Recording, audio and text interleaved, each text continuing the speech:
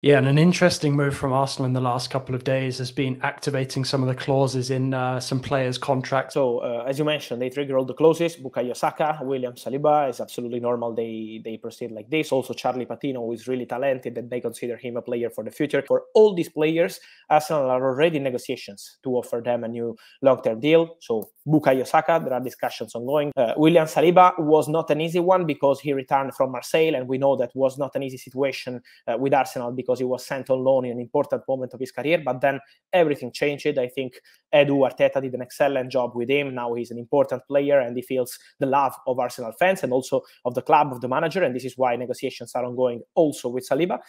And then also Gabriel Martinelli. Negotiations are very advanced with Martinelli. So Arsenal have a very good relationship with his agents and they hope to complete these 3 contract extensions in the next weeks or months.